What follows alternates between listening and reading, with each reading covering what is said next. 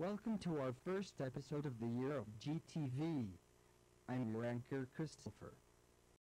And I'm you, anchor Christian. Today is November 22nd, and we will be covering some things that are happening around the school.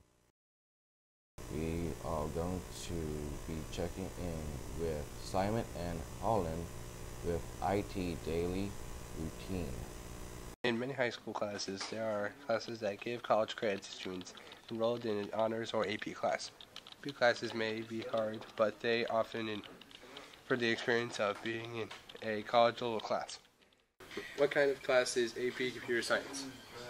AP Computer Science is a class where you really learn how to code, but in a more, if you will, advanced and relaxed environment. And it's a really cool class. What's the daily routine? You get in, turn on your computer, and then you start working on coding. That's roughly it. What kind of things do you guys learn? We learn all sorts of things, from basic C to Python to, crazy languages like the language of R or whatever.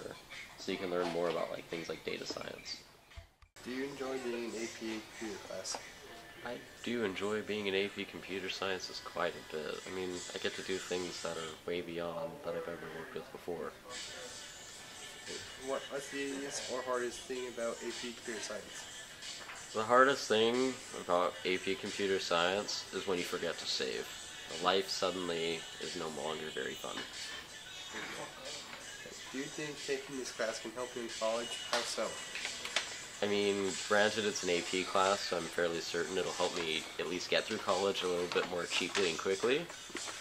But as far as skills I develop, like team skills and being able to code, those skills are beyond whatever I could really even pay for.